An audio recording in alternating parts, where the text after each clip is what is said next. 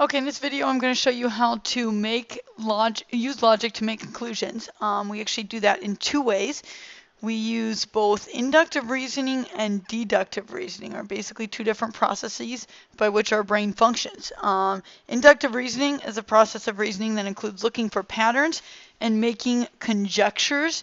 In general, when we're using inductive reasoning, we are working from specific examples to a general conclusion. This is what we use when we complete patterns. You started this in kindergarten when you had a circle, a triangle, a square, a circle, triangle, square, a circle, triangle, and the teacher said, "What's next?" And you said a square, because you saw pattern, you saw it repeating, and you made a general conclusion that the square always has to follow the triangle because that's what you observed. Deductive reasoning is the complete opposite. You work from general rules, things you know to be true, and conclude that in specific examples that it will also be true because it is a general rule. So we use facts, definitions, properties, and proven truths to verify that something is true. We will get into that much more in geometry as we get into the proof process. Sort of a quick example would be we have the law of gravity, and if you hold something and let go of it, what's going to happen? And you're going to tell me it's going to fall to the ground, and I'm going to say absolutely, and I can verify it with my pen, which I just dropped. I know you can't see it, but it fell to the ground. Why? The general law of gravity tells me that no matter what you are holding, no matter what it is pulled to the earth by a gravitational force. Therefore, in the specific case, my pen will fall to the ground. Right now, we're going to practice inductive reasoning. We will get into deductive reasoning next week. So let's practice inductive reasoning. We are going to be looking for a pattern, making conclusions. And this fancy word conjecture really is just explaining what we observe when we're looking and finding a pattern. So the first one, I noticed that the numbers are going from 2 to 6 to 18 to 54. And they are changing signs. That's one way to think of it. We also can think that we could be multiplying or dividing by a negative. We'll make a positive change to a negative. So take a look, see if you can figure it out. Maybe pause the video. I'm observing that we are multiplying by 2 to get from 2 to 6, but if we make it a 3, if we make it a negative 3, 2 times negative 3 gives me negative 6, times another negative 3, negative times negative gives me a positive, and 6 times 3 is 18.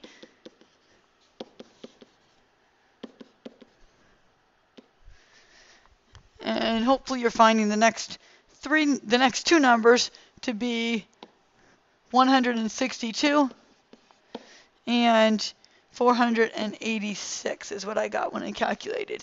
So for my conjectural, I'm going to do is write down in words what I have written with my times negative 3. It appears that we multiply by negative 3, okay, or we could say multiply by 3 and change the sign is another way of writing that. Try another pattern. This time I'm decreasing. Two ways to get smaller. We can divide, we can subtract. I'm not seeing any easy way to divide 10 by anything to get anywhere close to 9. So I'm going to say, let's go with subtracting and see what happens. I subtract 1 to get from 10 to 9. I subtract 3 to get from 9 to 6. I subtract 5 to get from 6 to 1. And although I'm not subtracting the same thing each time, and you be careful not to stop too early, just go ahead and figure it out and then observe, it does appear that there's a pattern in the way I am changing the difference between the two numbers. And what I'm observing is that it appears that we are subtracting 2 more each time, leading me to believe that I should subtract 7 and then subtract 9 for answers of negative 6 and negative 15. Another way of saying that is you could observe that we are subtracting odd numbers, and we would say increasing odd numbers.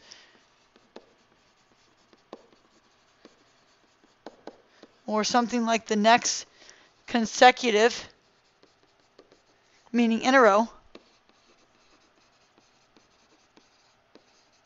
odd numbers, something like that. Okay, those are a couple patterns. Of course, every pattern is different. You got to just closely observe each one and do the best you can with those. What happens if we don't have a pattern? We don't have numbers we're working with, but we're asked to make a conjecture. The product of an even number and an odd number is, I'm supposed to decide if it's even or odd, and I have no idea. So what am I going to do? I'm going to give myself an example. Believe me, you can do this. Pick an even number. I'm picking 4. Pick an odd number. I'm picking 5. 4 times 5 because it says product. I'm going to go ahead and multiply them, and I'm getting 20. And now I can say that the product of an even number and an odd number is always even, right? Wrong. You can never decide off of one example. That could totally be a coincidence, and the next one could not work out. We don't know if it's always going to work out. Maybe we can't make a conjecture. So let's pick another even number. I'm picking 2. Pick another odd number. I'm picking 9. 2 times 9. I'm multiplying because it says product, and I get 18. Now I've got 2 cases where a product of an even number and an odd number came out to be even. Can I make the conjecture that it's always going to be even? I like to say 3. 3 is a magic number. Let's do one more example. So let's pick an even number. You can pick a different number than me. Pick an even number. Pick an odd number. Multiply them together.